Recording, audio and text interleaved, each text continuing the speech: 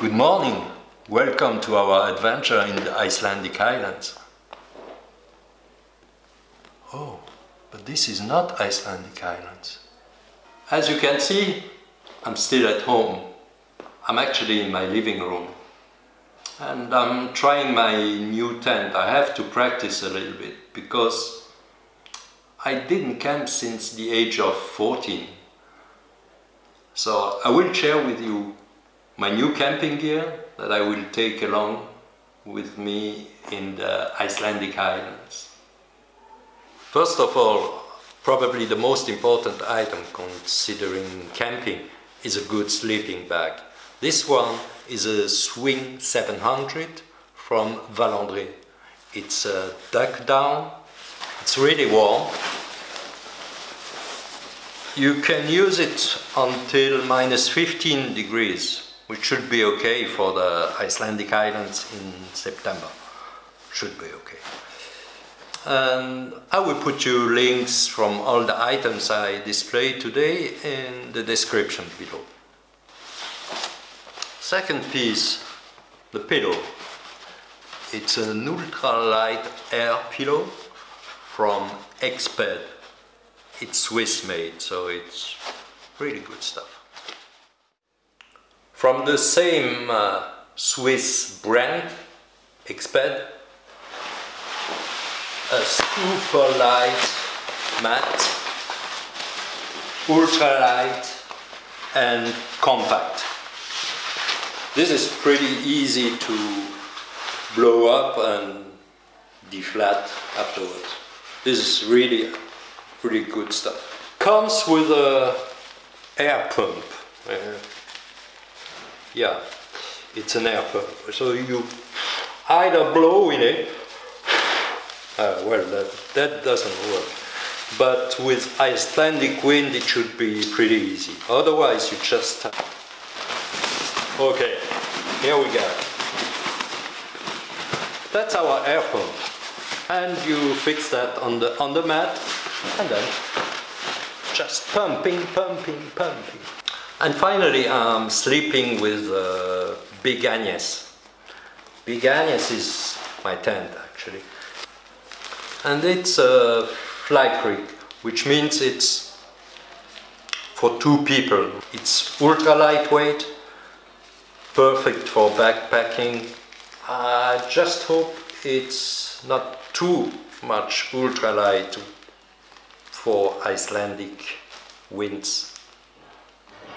We're gonna see it in the future. Stay tuned. Oh, by the way, it's really easy to set up this tent. I'll show you a quick time lapse. We did it for the first time and it took like not even 10 minutes to set it up. So it should not be a problem. Maybe the only problem in location could be the wind. Ready to camp? Layers, layers, layers, layers, layers. It's all about layers. Whatever the season, it's all about layers. You can take the same layers more or less depending winter or summer. First of all, merino wool underwear.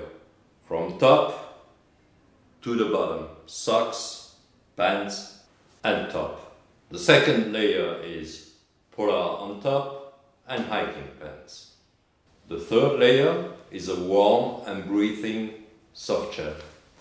The fourth layer is a good pair of hiking boots. Hello the cat. Waterproof hiking boots is better. Waterproof pants, waterproof and windproof jacket, and a wool hat.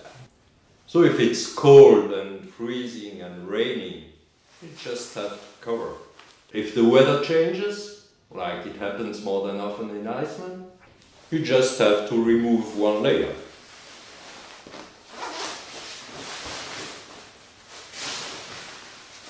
And that's it. No, I'm not a terrorist, I'm a photographer. Despite this pretty bad look. That's a gear that I use on a daily basis on my job as a news photographer, which is really good stuff. When you're getting older and you start to get back pain, backpacks, side bags, all this stuff is not really practical. With that, you can put in some cameras, lenses,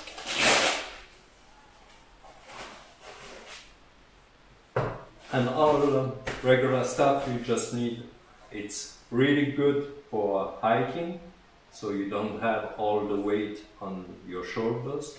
Here it's really well balanced. That's a good piece of gear. We're gonna talk a little bit later about what's in my photo bag, but let's start with the other gear I take along. First of all, audio. I'm using this microphone to record my voiceover or infield noises like waterfalls or wind and so on. To put on my camera, I use this kind of microphone. For vlogging, I usually use this small, tiny microphone just to hang up there. Most of our video stuff in our episodes are taken with the Osmo Pocket, which is really useful, compact, lightweight. Actually, this comes with a kind of tripod like this, and your phone comes connected on your Osmo. This allows you to take time lapses, regular stuff, 4K quality, and very useful as well for vlogging, as you can take the camera just in front of you. It's pretty stable, good stuff. Next, let's talk about drones. I just bought a new one, which is the Mavic Pro 2. Pretty excited to use it during my next trip in Highlands, with its controller, batteries. Oh, by the way, this is a useful item when you travel with your drone batteries. You have to bring your batteries inside the cabin of the plane, and to keep it safe, there are those very practical bags which should protect from burning or small explosions of the batteries. And finally, the bag to transport your drone and all the gear who comes with it. I will put a link below in detail about each item. Let's quickly talk about storage. On location, I use these hard drives, 2 terabytes, to save as much as I can, usually every day, to get a copy of all my files. When you are in the wilderness, you don't have always access to electricity. So I have a useful power unit, which allows me to put 4 different USB cables on it. This one from Zenmuse is a pretty good one, as you can charge, fully charged, 8 to 10 times your smartphone. Or then when we come to camp place, we plug this one to the electricity overnight, and the next morning it's already fully charged again. Another useful item is this power converter for the car that you just can plug. It's a 12 volt to 200 or 300. This one is useful for all the items that can be charged via USB cable. So you have to plug it directly on this one. Which means at the end you are in the remote highlands without electricity, without network connection, and you are still able to do your job, to charge your batteries, phone charged as well, even if you don't have a network. A lot of applications, GPS applications, map applications run without network connection, so it's very useful. And your smartphone, you need it for the Osmo and for the drone as well, so you need to have it always fully charged. That's it. Now we jump to the photo gear and see you then. So first of all, my bag, which is a low-throw. I use it to carry it on the plane. It fits in the luggage compartment. It's a pretty solid hard cover and waterproof as well. So let's see what's inside my bag. I actually use Nikon. I'm using mostly my D5, which is a very solid camera. It's high level quality, water seal, and I use it mostly for sport photography, which is very fast. Autofocus is very fast. It's a bit heavy. It's not ideal for hiking and exploring in nature, but these are my professional gear, so I take it with me. My second body is a new mirrorless Z6. I just started to use it, and I have to say that I'm pretty happy with that gear because it's the opposite. It's lightweight, still very good image quality. It comes with a 24-70, and I have a second lens which goes with this, and it's 14-30 at f.4.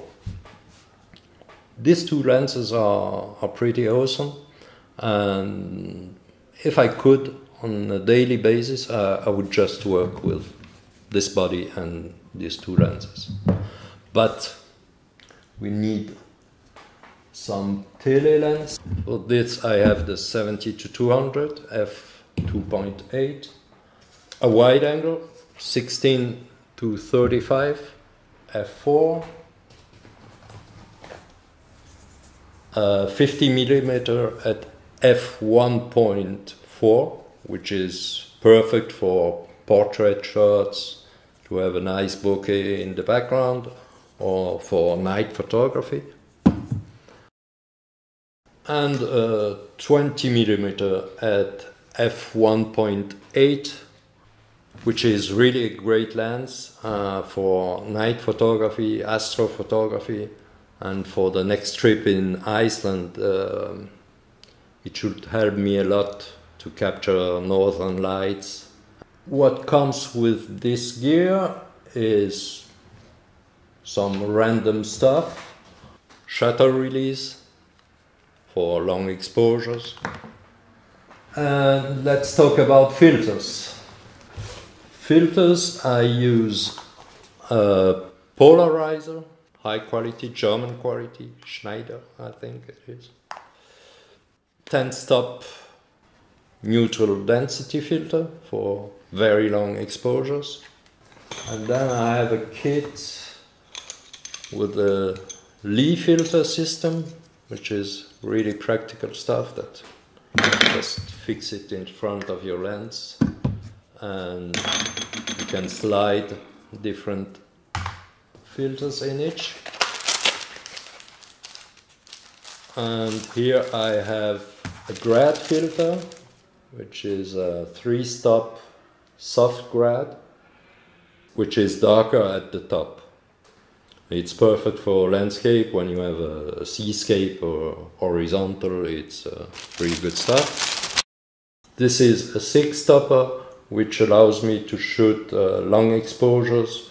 I mostly use it for waterfalls or to smooth the waves or the clouds in the sky. Some cloth to clean the lenses. Then we have some spare batteries.